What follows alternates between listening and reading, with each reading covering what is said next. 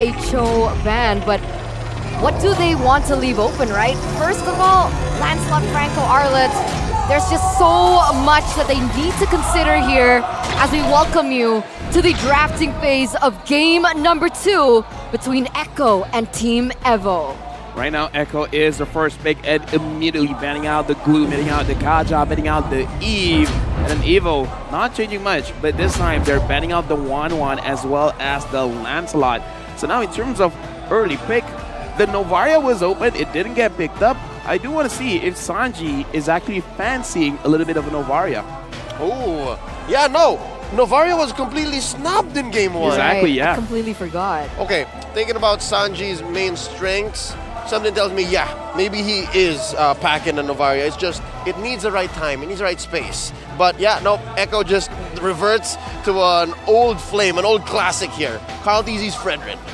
All right, so no Cho ban, no Bane ban, nothing too fancy. The Arlet has been left open this time around. That's exactly what's changed.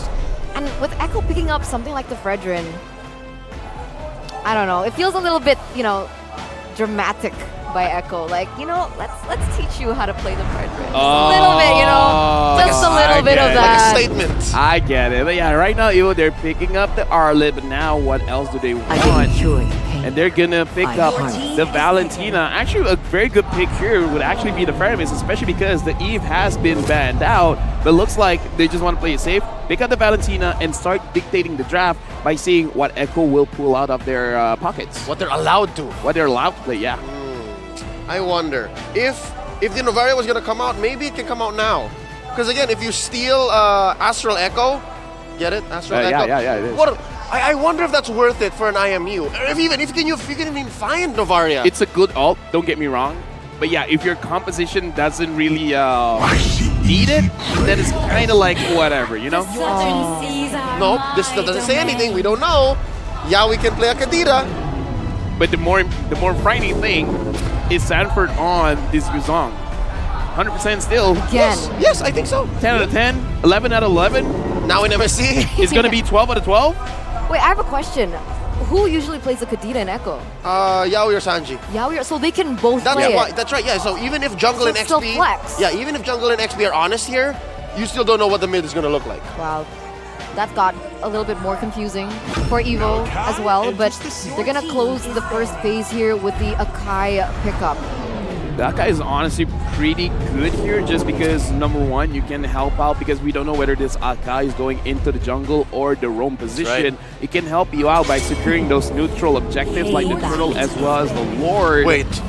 And they're thinking, this isn't Sanji, this is Yaoi. But do you see this? 20 August is back. Oh, wait, what?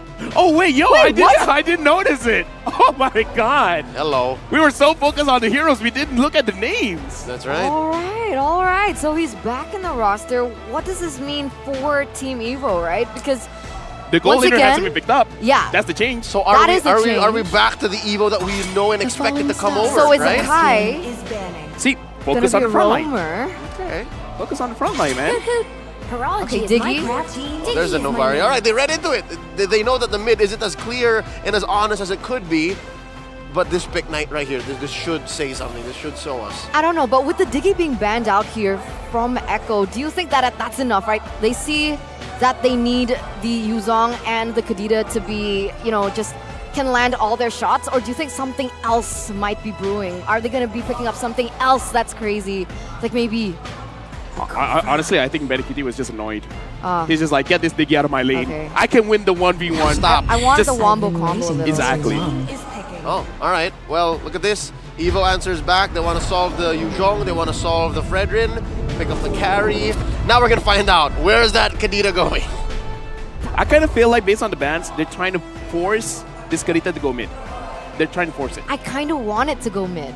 Oh. To be honest, I want to see the Wombo combo strat coming in from Echo.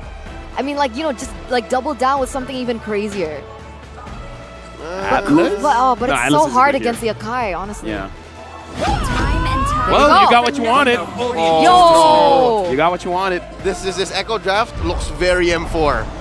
This is Lolita will be okay here. Nothing new. They dusted off All Reliable. All of those are signature picks. Is this a bad thing?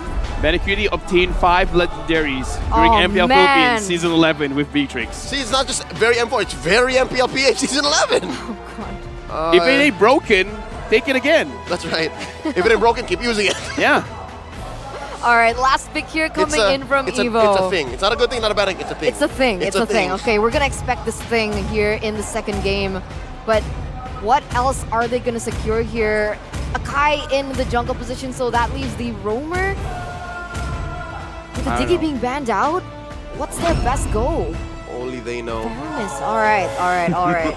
Hermes is good against catch, just because let's say Yaoi catches someone out, the alter could give the second life, so in theory it's good, but in execution it's very difficult because you got to mirror the Yaoi. The Yaoi. The Yaoi. The Yaoi. The Yaoi, played by Cho. Played by Cho, yeah, exactly. Yeah. So maybe they're picking up from the tempo in game 1, right? Remember, game 1, they were very reactive. What if this time around they just press load game and then they just play reactive as well? I don't know, it works. Maybe some teams just need to warm up. Maybe EVO is like that.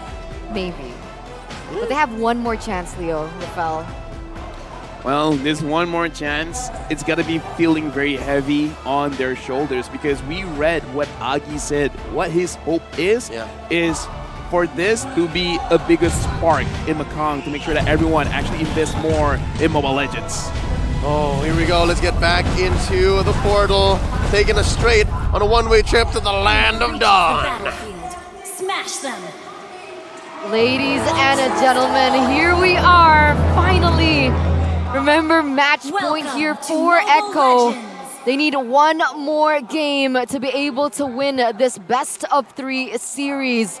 And you can see already with the composition that Echo has brought to the table that it is CC heavy.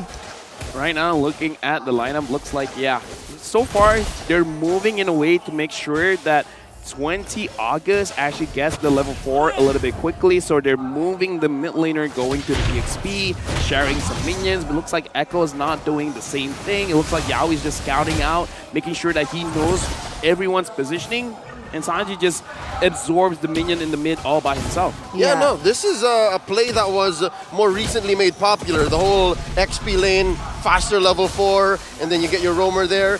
But yeah, Echo's playing very 6 months ago. Like, this is, you don't respond to that. So I think that they understood the dynamic there. I agree. And for Echo in particular, I think there are a lot of these members that are heavily reliant on that level 4. So what we saw, the aggression we saw in game number 1, it's not going to be replicated here in game number 2. Biston really respecting the damage that could be outputted, so he built the steel leg plates a little bit earlier. Now Carl Teasy is down here. Manicuti scouts out Biston. Biston, you're in trouble. Oh, finds him out, gets out of the way, dashing through, uses that Purify. Oh, but that's already an advantage here from the Beatrix, right? He's not going to get the Grobak, is what we call it in Indonesia. The last minion. The cannon minion. There you go. The Grobak? The Grobak. I'm taking notes. Yes. So that gives the Beatrix a little bit of an edge there in that 1v1 situation. But Sanford... Oh, they mean business. They want this turtle. Sanford goes for the back line, pushing your name away. Oper just deep behind enemy territory. He goes down. Cartesi gets the kill. Turtle still standing. First blood drawn already. Agi very low as well. Sanji just keeping him at bay. Yaoi goes in deep. Cartesi secures the turtle. We can definitely see both EXP laners kind of going for the same thing, where both EXP laners are looking for the junglers. The only difference is Upper goes in, but he's 1v2ing. Instead of Sanford, it's just 1v1ing. So it's a situation where they have the same idea, executed differently, and we can definitely see one is taking a more safer route, while the other is really trying to outplay hard, trying to 1v2. But with that in mind, Echo still holds that gold lead, right? 1,100 for 4. Seems like EVO catching up just a little bit, but 1v1. Forced the flicker there here. Too much damage. What is the Arlet and the Yuzong matchup like? I would honestly say it is a very skill-based matchup, but now Yaoi gets a good kick in. Oh, there it is. They compromised Agi. He's not going to survive for long. Carl Teasy gets the kill. Now your name gets saved here by 20 August. There goes the Cult Altar. Oh, they ate up those life bars so quickly. In comes the Apex Predator. Serving up a kill to Yaoi. Your name goes down. But 20 August gets away, but the damage has already been done. Again, this is why what I said. The Fireman is good against a catch composition, but you got to mirror him all the way through. The moment you're away from your own teammates, the moment you're away from Yawi, you will see something like that. You're just going to be a little bit too late. And the fact that you're just a little bit too late feels bad. Isn't that the same as almost is never enough, right? You could say, I got so close, but that doesn't count up top! Oh, we were just talking about what that matchup might be like. But that changes when a rogue Kadita just comes through from down bottom. Man, Sanji on the Kadita has just been insane, right? 1-0-2 already, the KDA, the impact that he's had, the way that they are able to follow up and just work and build on one another. That's one of the reasons why I wanted to see that Wombo combo coming in from Echo, and we see it being played to perfection here. Even in just the first 4 minutes of the game, already at a 3,000 gold lead, guys. And now looking at the top side, Sanford is controlling, I would say, 2/3 of the map. Just because, again, but here in the mid, Yawi catches Agi, but Yawi, he might be making a mistake. Was that 3 fights happening at the same time? 20 August eventually does get it. Make that 4 fights. A turtle, a push in mid, down bottom. Benny Cutie barely winning, pushes Bistone away. This is 1v1 all across the map. That's right. It's everywhere. All at the same time. Okay, right now here in the top side, you can see that Sanji and Sanford going to look for something, but I gotta say, that was a little bit of a caster curse. I just mentioned Echo. I said that they were really calculated, and Yawi dies. You know Sorry, what? Yawi. Not gonna lie, sometimes even I feel that maybe I should have kept my mouth shut. But now, but looking you're at paid to keep your mouth open and talking. You know what? Money is great, so we're gonna continue. Even right now, we definitely see that 20 August, he's kind of like more focused on the bottom side of the map. So at this point, he's like, you know what, Opper, I hope you can survive, because I'm not gonna come to you as often. That's right, and what makes it so difficult for this X-Feeling Arlet is it's not very good when you're on the reactive portion, right? Like when you're the one who's answering back, it's difficult. But oh wait, they have mad intentions for Bistone. No. Does he know? Oh, he's kicked in, and here goes 20 August to the rescue. Oh, that backfired. Echo doesn't really do much with that. Do they continue? Oh my god! There's a taunt, like how easy. He's in the middle of 4 members here, and there's a pull! Oh, they got the goat down! EVO clap back! Wow, beautiful counterplay there by EVO. Benny Cutie forced to flee for his life. Sanji might not get out of this alive. Oh, but he's forcing it, and he goes down. Your name gets it. Already looking better. Eterna, never say a team is being calculated. The moment that happens, the calculator's gone. And there's another calculated kick. Serving it up to Benny Cutie. Agi goes down, courtesy of Yawi. And now they flicker in. Oh, but Benny, despite getting a 2K, goes down himself. Here comes Sanford. Black Dragon form in, but no one to keep him down. Yawi's skills are on cooldown. Did you hear the statement I said before that went down? Yeah. Yeah? I did. You heard it? Yeah. And then the caster curse again? Yeah. All right. You know what? Here's the thing, man. I mean, you're talking a lot about Yawi. Both times, Yawi, the kick didn't connect as nicely as he wanted to. And it wasn't just Yawi. Yeah. I said EVO, very great counter engage, and then they lost a member. I mean, you're not wrong. They were counter-engaging. They did win, but here's another heavy spin, keeping down Sanford, serving up a kill to Oper, and that's a man down for Echo. Can they force it? Oper goes down very low. Yawi gets the kill, popping that concussive blast. Now on the third, there's a taunt by Count Easy. Oh, and Appraiser's Wrath, barely getting out of turret range, and they both disengage. Right now it's around 1,000 gold lead, but it does look like EVO are in a good situation. Yeah, we got to kick onto your name. Again, they're going, but that barrier, that wall, kept them away from each other. But there's a purple steal. Grand Theft Purple in Phnom Penh. I love that. I love that. I love that. Man, both of these teams have been playing so aggressively for the past few minutes. Very chaotic, honestly, if I have to say so myself. But what have they been able to achieve with that? Honestly, looking at the itemization as well, a lot of changes have been gone on this Arlet, and so far, Opper is going for kind of full defense here, but now the defense is going to help a lot. Opper's going to get taken down. He doesn't have any magic resist. Words. Words. Yep. The Malaysian come out. Echo looking for a push, not just in bottom, but even in top. as Carl DZ cuts through Agi, and Agi's gonna make the call. Yo, I need to defend this turret. I need to stay here. Here comes 20 August in your name. Can they find something? Oh! Sanji still takes down Agi, makes him pay for the overextension. How do you do that, right? How are you playing this chaotic, this messy? Honestly, I would say messy here for Echo and still get the advantage on all fronts. Is that the way that you want them to change to be a more calculated way? No. By saying they're messy? Maybe, I don't know. Is this the reverse curse? Maybe? I mean, you know what? we're learning a lot of new things here in MSC. Okay. Harnessing your power. Yes. Oh, but I love that last engagement in mid, right? You see how Agi was thinking twice about staying and defending, but Sanji, he was actually baiting him as well. And this is one of Sanji's best traits. And this was made clear to me when I had a conversation with Outplays Hoon. Hoon is a big fan of Sanji, and now we're seeing more of that here now. As Echo starts up what we call Lord's Dance. Oh, but Your Name is going to oblige. I love it. Your Name is also very confident. Right now looking at Yaoi. Yaoi's trying to look for a kick. He finds onto Biston, but it looks like Biston is going to get caught. There's a taunt serving up a kill to Yaoi. Biston goes down. 20 August pops the call out a little too late. But he does get his HP bar taken down. Look at this in the purple buff side. Agi goes down. 20 August goes down as well. Oh, but Agi actually survives. Agi got away with it. Oh, but still 2 men down from EVO. That's very difficult. What?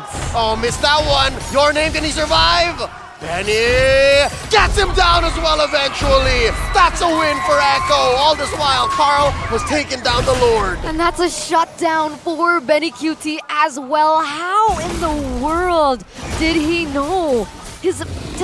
Oh man, I cannot even. It's one of those spray and praise. Actually, it doesn't spray. It's just like, I'm just going to have one shot, one Let's opportunity, see. and see what I'm going to get. And he got Your Name. Not your, but you know, the player. The player. Yeah, the player. The jungler. The jungler, exactly. From Laos. Amazing. 5,600 gold lead already. And you can feel, oh wait, Yaoi again? Oh, that was beautiful. The perfect target. That was beautiful. With his Purify off cooldown. The playmaker. Dude, directly onto Sanji. There are 2 rules in MLBB. What's the you first rule? always clear your lane, and you don't give Yaoi the show. Not gonna lie, I didn't know that rule, but you know what? I love to hear it because now... We never have to deal with it. We never have to play against them. Exactly, because we usually just ban it out, but now with 7,000 goal lead, EVO, they're really looking at the situation. It's like, okay, guys, come on. What do we have to do here? And I kind of feel like they just gotta catch mistakes. This is one way to start, right? This is the mid-game. Your Name attempts a heavy spin displacement for Carl TZ. Doesn't get it. Now, Lord marches down through bottom. They try to clear the waves. They actually get it. Oh, they clear mid too. So EVO's still breathing. This is a step. This is one way to go. All right. That's good, right? That means that EVO, they're still looking for ways to bring back the game into their hands, but like you can even tell that Echo are feeling it with their positioning, with the, oh my god, again! They're gonna force it, they know that EVO is greenless! Down goes Carl TZ, the punish by Agi! And there's a kick onto Your Name, he goes down, Benny Cutie gets a kill. Mid lane gonna follow through, Sanji goes. Agi gets 2k now, 2 for 2. They're trading, look at the base. Turret up top in jeopardy as well. EVO is just barely hanging on, but they're still here. Right now, honestly, the wave clear coming in from EVO, I kind of feel like they can defend this. But Echo, the moment Sanford has the Black Dragon form, I kind of feel like he wants to force it again. When it looks like force it, they will. There's another kick by Yaoi. Is there enough damage? Agi forced up the ground, and a sniper shot by Benny Cutie. The storm is here. Oh man, that's another member taken down. This is a 5v4 situation so far. Even then, Yaoi still confident enough to help those minions get that turret in that bottom side. And that's it. The full expose of EVO's base in the 12th minute of the game and a 10,000 gold lead for Echo. This is scary when you have, I would say, most would regard the best EXP laner and the best roamer in your own team, because look at this. Yaoi, you engage? You good? All right. Sanford, you want to go in? All right, you go in. They can take turns. Yeah. Everyone else is like, oh, who's going to go in? Yaoi first? All right, let's go. Yaoi, you done? Sanford, you want to go in next? All right, let's go. They say art imitates life, but LaFell, that's literally what their comms sound like. Y'all can check it out at home, folks. Check out their YouTube channel, Echo. They actually share their comms. That's how it sounds like. You got it, G? You got it? Okay. Oh, seriously? Wait, me? Yaoi. Wait, me? Yeah, that's how it sounds like. Wow. As an analyst, I'm proud. That's how clean their comms are. That's why it translates so well into action. But how do they even synergize with that kind of direction, that playstyle? It just, that adds more layer, more depth to Echo, that they don't rely on just single person to make that initiation play. And so EVO, they have to be aware from all sides. Oh, they got a kick on the Oper. And can they get the kill though? Poppin, the call out there early on. Benny Cutie's got like, in comes a late entrance. Look at Sanford in the back line. Can he take down Agi? Oh, already pops a Petrify. Agi though, gets a Black Dragon form of his own. But all this while, Benny Cutie gonna take down Your Name. That's a 2-man advantage. Wow, all this time, Caldeezy was just taking down the Lord. I think the end is nigh. Yeah, I kind of feel like this is a very deadly situation, and we definitely see how they engage. Echo, I'm smelling like they want to force this out. The minions are coming in. Yaoi playing footsies with 20 August. The wave is being taken care of. EVO knows their fundamentals. EVO knows. But then there's this Luminous Lord marching through mid. Yeah, and crazily enough, even with the dominance coming in from Echo right now, they're still playing discipline, right? They're waiting for the Lord. They want it to hit on all 3 lanes.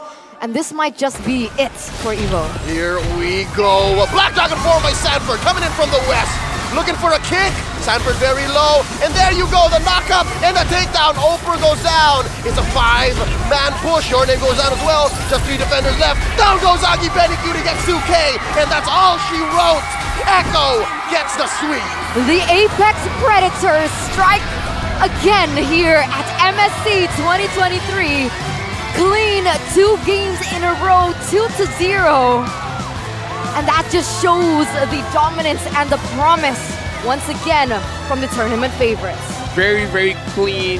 As a wise man once said, when you don't have Dragon, don't go in. Oh, it's Wise. Literally, Wise said that. Yeah. See what I did there? I love it. Pretty cool, right? But yeah, honestly, very, very clean. It's like, yo, you got the Black Dragon form, let's go in. Very clean to make sure that even at the end, there's always going to be a chance that EVO could catch a mistake. So just don't make a mistake. And that's so difficult, right? To ask when you're facing off against the M4 World Champions. Already they entered Game 1 without 20 August. And there definitely was some improvement here in Game 2 with 20 August. But I'd argue they weren't translating to as much of an impact as maybe even EVO wanted. In this game, again, EVO, they did their best. We've seen glimpses in, I would say, transitioning from the early to the mid. Yep. But again, Echo is just like, okay, we made some mistakes. Not again. You know what? Like, to be fair, this was a difficult first match for them, right? Like, going into MSC Definitely. already against Echo of all teams. A harsh welcome. It's definitely a harsh welcome, right? So we're definitely, what do you call it, supporting EVO right now. We want to see them bloom. Exactly. We want to see what reparations that they can make and maybe learn from Echo here from that first match to translate into that group, right? Because definitely we see moments, we see glimpses of brilliance from this team, but unfortunately in this first match, perhaps it was just a little bit too much to ask for against Echo. And there's like this one thing that I really wanted to touch on, right? You know, approximately the game duration in a Mekong, especially last tournament, Qualifier. their Mekong qualifiers, it's around 14 to 16 minutes, right? So 14, 16. 14 to 16 minutes. So it's relatively a quick game. Yeah. So maybe they need to expand on their playstyle, not rely too heavily on that early game, because it seems like once again, if they don't have it, they're kind of at a loss for what they want to do in the game. That's actually a very interesting point, because if their average game is between 14 to 60 minutes, we don't see a lot of early aggressions. Perhaps they're giving way too much respect towards Echo. But that being said, the MVP for the game is going over to Benny Cutie. 12 kills, 1 death, and 2 assists. And again, in this game, I kind of feel like without the Diggy, he has free reign to move forward, do as much damage as he can. And even though, like, Leo, I love when you talk about the MVP, because there's the payoff. And the setup. And the setup. There's a lot of setup, and Benny Cutie is definitely the payoff. Yaoi did great. Sanford did great. Sanji did great. Benny Cutie just has to be at the right place at the right time. Yep, and that one death came in during the early part, if I'm not mistaken, or in mid-game. But yeah, eventually, that one, he traded. So if he went down, taking someone down. Yeah, so still worth it. Definitely, it's no understatement to say that the storm has come to Phnom Penh.